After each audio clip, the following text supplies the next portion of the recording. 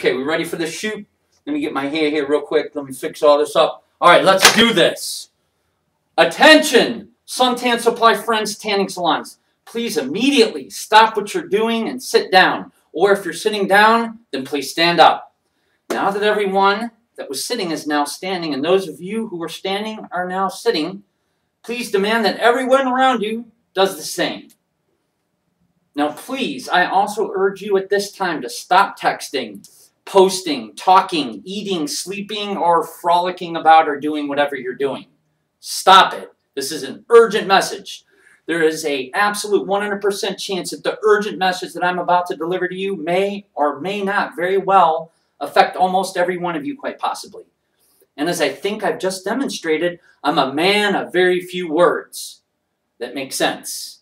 My name is David McFarlane, aka Arthur Bronzarelli. Some who know me may call me the Salon Whisperer.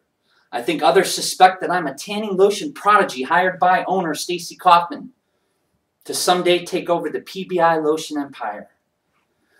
Just like when Wonka gave Charlie the factory in the end because he knew that Charlie had the mind of a child just like me.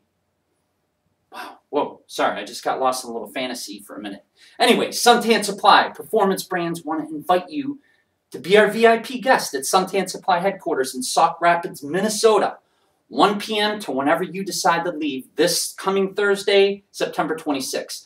I'll be there doing what I do best, which is giving out lotion, plus contests, hors d'oeuvres, and a fun little exercise that's going to teach you and your employees how to read the minds of the elusive tanning guest.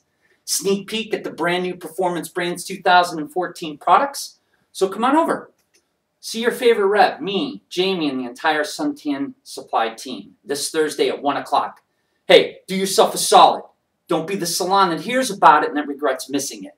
This Thursday, 1 p.m. at 3360 Quail Road Northeast, Sauk Rapids, Minnesota. See you there, guys.